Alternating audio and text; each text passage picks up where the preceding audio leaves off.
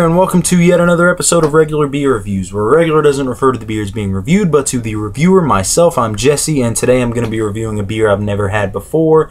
This is one from Dogfish Head. It's called Festina Peche, I believe it's pronounced. I'm not really sure. I picked it up because of the super cool label. Looks kind of evil, and it's a little indicative of fall, since we just got into it, and all the Halloween beers are coming out right now. Anyway, let's get into the numbers on this beer.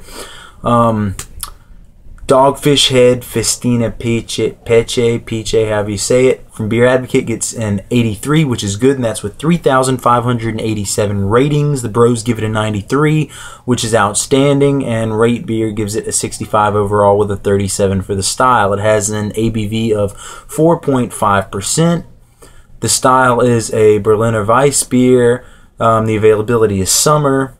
And according to Beer Advocate, it has 8 IBUs, which is probably the lowest measurement of IBUs I've ever seen, but I still thought it was interesting. Anyway, here's a quick script from Beer Advocate. It says, in Festina Peche, since the natural peach sugars are eaten by the yeast, the fruit complexity is woven into both the aroma and the taste of the beer, so there is no need to doctor it with woodruff or raspberry syrup. Just open and enjoy. The food pairing is grilled chicken, fish, or salad.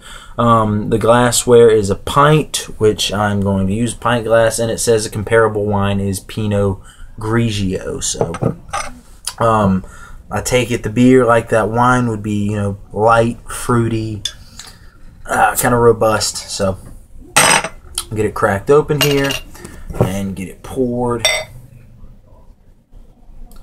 Now, I don't like fruit beers. I've mentioned it in my past reviews, but again, I picked this up because I really do like the label. That is looking nice. It's been a while since I've done a review. It's been, a couple months. I just uploaded 2 videos, but it's been like 2-3 months since I even did them, and they've just been sitting on my phone. I haven't done anything with them. So again, I picked this up though because I liked the artwork. It's pretty sweet. So let's get into the appearance. Let's get into the appearance on this beer. It is a nice pale straw color. It is looks like it's not filtered very well. It's kind of opaque. I can see my hand through it, but no definite shapes. Nice cloudiness to it. A lot of carbonation, tiny bubbles streaming up.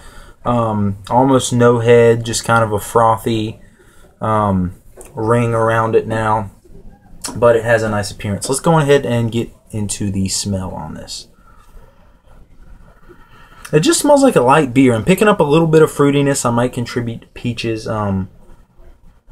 Very malty, sweet, bready, slightly yeasty, almost biscuity. Very, very malty beer. But there is definitely that sweetness from, again, peaches, apricots. Almost smells like maybe some honey or something. Sweet, light, refreshing. I'm smelling slight spice notes like ginger. A little bit of a spicy pepperiness in the odor. But let's go on ahead and jump into this, see how it is. It is a Berliner Weissbier. So that's, it's like a wheat beer, white beer. I know Weissbier is white beer in German, Berliner Weissbier. I don't believe I've ever had this exact style, so I'm not exactly sure if it's traditionally brewed with fruit, and maybe it's, I'm not sure if it's traditionally brewed with fruit or if it's more like a wheat beer. I'm not sure, but anyway, let's go on ahead and jump into this.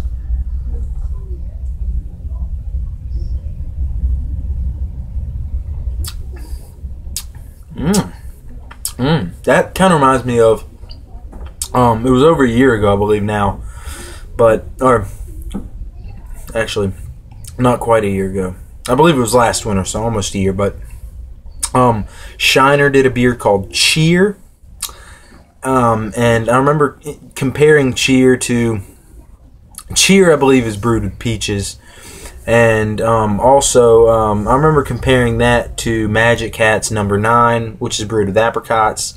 I could compare this to both of those, but this tastes more like Cheer. But a little different too. It's not quite as hearty as that beer. This is very light. It's very refreshing.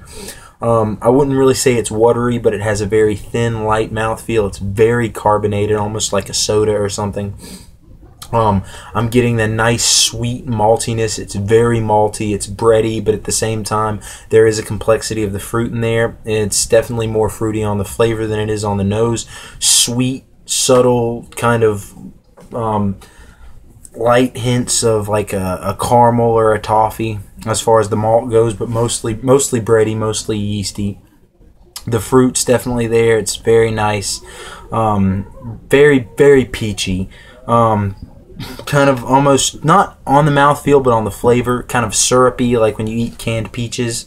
The way the syrup, because it's just extra sugar, the way it is, it's like that. It's not quite as sweet as that. It's hard to describe, but you'd have to try for yourself. But this is a very good beer. It's very indicative of summer. It's very light. It's refreshing. A lot of people would call this a lawnmower beer. I'd say it's a little better than that, but it's certainly not my favorite style, but it's definitely refreshing.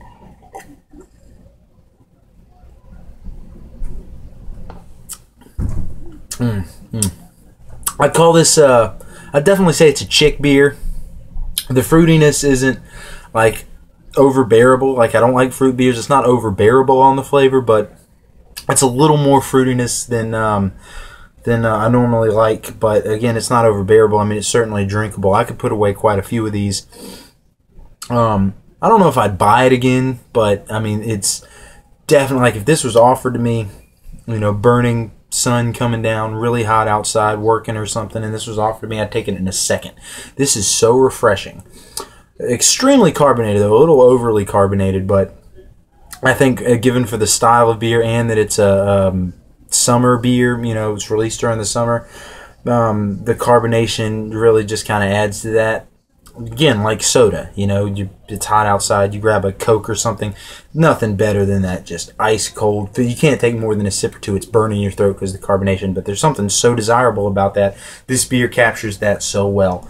I think this is a really, really good beer. Almost, let me...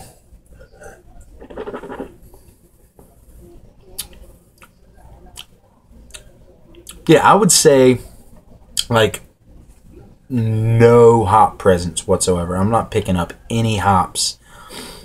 There's kind of a floral note to it, but I wouldn't. That's the fruit. That's the fruit. That's not. I wouldn't say that was hops at all. I'm not sure what kind of hops they use in this, but you know, it tastes more like you know, kind of a more floral East Coast hop, if anything, because I can't pick it up at all. So it's very, very light on the hops. Not sure what they used. Didn't see it in the description, but actually, it does say on the bottle here. It says, oh, not about the hops, but it says something here. It says, Festina Peche is a Neo-Berliner style Weisse, unique, tart, and refreshing. This brew is so down with the dog days of summer. But no, it does not mention any hops or anything like that. But still, really good beer, very enjoyable. I'd say pick it up, especially during the summer. It's hot outside. You want something refreshing. If you like fruit beers, pick it up because, I mean, it's a pretty good fruit beer, I guess.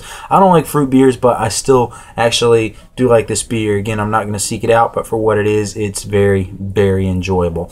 I'm going to go on ahead and give Festina Peche I'm going to give it a 7 out of 10. That's average. That's a C from me.